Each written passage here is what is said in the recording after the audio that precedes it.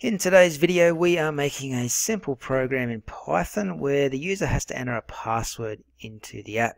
If the password's correct, they're told it's correct. If they get it wrong, then they get 3 attempts until they are completely locked out and the program ends. So what we need to do, if we have a look at the example here, is we need to type in ABC123 to get the password correct. If we do that, it simply says password accepted, the program's over. If we were to run that again, and get the password wrong, so I'll just type in anything, it tells us that it's incorrect and we need to try and get this password in again. Still incorrect. Type in another one, still incorrect. It says you have been denied access and our program's over. Okay, so it's a fairly simple program and it's obviously one that can be expanded on to make something really cool, but I just want to show you the basics of how a password app could work. Okay, so what I'll get you to do is just go to File and New File in Python to start with a blank page here.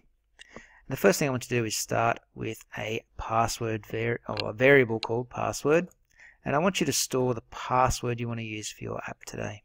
It doesn't have to be ABC123. That's what I'm using though. So that value is stored inside the password variable. All right. Next thing we're going to do is we are going to create a for loop. Okay, a for loop is used when you know how many times you want to repeat a piece of code. So in this case, what we're going to be doing is we're going to be repeating our password code 3 times. So the user's got 3 attempts to get this correct. If they get it correct before 3 attempts, then we're just going to jump out of the loop and finish off our program. But while that user is not getting the password correct, then we're going to be running this code. Okay, so for I in range, and in brackets 3, 0, minus 1. Now let me explain what this means. So we started a for loop. The letter I is just a variable that we came up with. You could write any word there, but it's just good practice with for loops to use the letter I. So let's just stick with that. And we've got to tell it what range it needs to work within. Okay, so basically how many times we need to run this piece of code. So we're going to start at 3 attempts. Okay, each time the user gets the password incorrect, then we're going to take 1 off of this number here. Okay, and it's going to go all the way down until it gets to 0. Once it hits 0, bang, we're done. That's the end of our app. Alrighty. So that's roughly what those numbers mean in those brackets there. And don't forget, after the brackets, you need to put a colon to show that you are starting your loop or a block of code now. Okay, so this is the code that's going to be run inside of the loop. So the code that we run over and over again 3 times.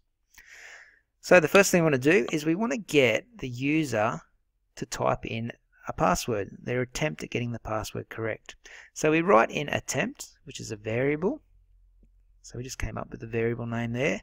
Attempt equals input. So we're getting some user input. Enter password.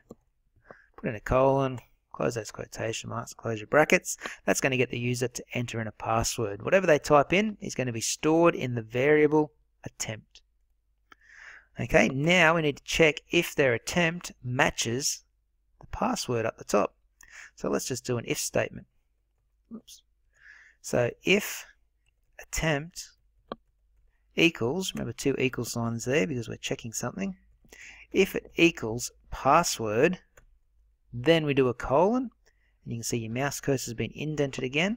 And what we're going to do, if they've got their password correct, is we're going to break this loop. We're going to jump outside of the loop, and we're going to print that they've got the password correct. And that's going to come in a moment. If, though, they get this password wrong, we need to write else, put a colon, and write print incorrect, try again. Oops, I should have that in quotation marks. And close off the quotation marks, close off the brackets there. And that is our loop. Okay, once we break outside of that loop, we need to do one more if statement. So what I want you to do is just come down to the left-hand side of the page again. So we're no longer in this for loop. We've jumped out of it. We're going to start another piece of code. We just need to do a check to see if the number of attempts up here have run out.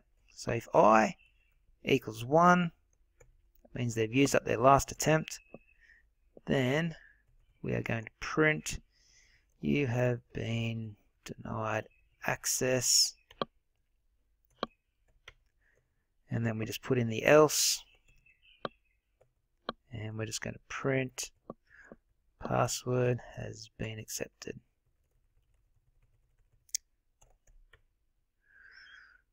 Alrighty, so that is our program. So let's go over that again. So we set a password at the top here, which is ABC123. Okay, no one knows what that is. It's hidden when the app starts. Okay, now once we've got that password set, we're going to run a for loop 3 times. Okay, and basically the user has to enter in their password or their attempt at the password. If that attempt matches the password we came up with earlier, then we're going to break this loop and we're going to come down and run this bit of code down here, which is outside of our for loop.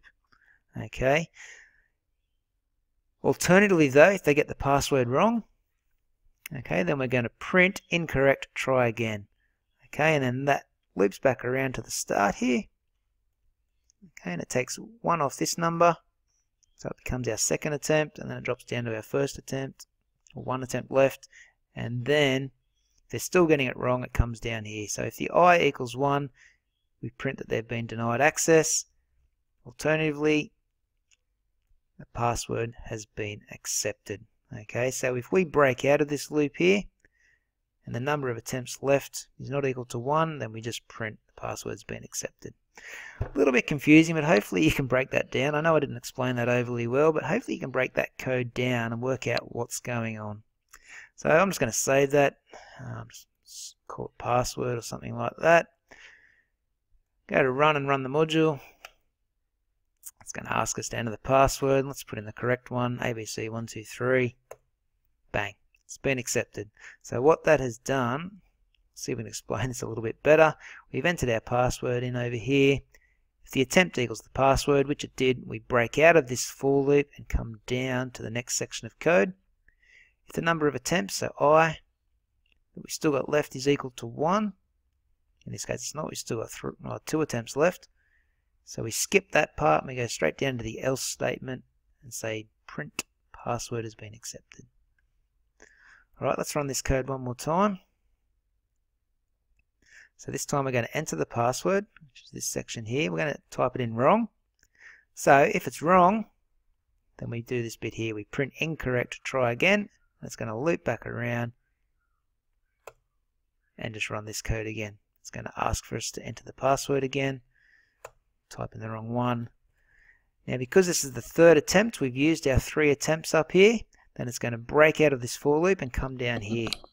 Okay, at the moment the I will be equal to 1, which means we just used our last attempt. And since that's the case, it's going to print you have been denied access.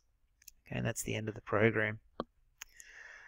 Alrighty, so that is how you could make a little password app. Hopefully it made a little bit of sense to you there. If not, just try and go over this code, as I said before, and try and decode it the best you can. I'll catch you in the next video.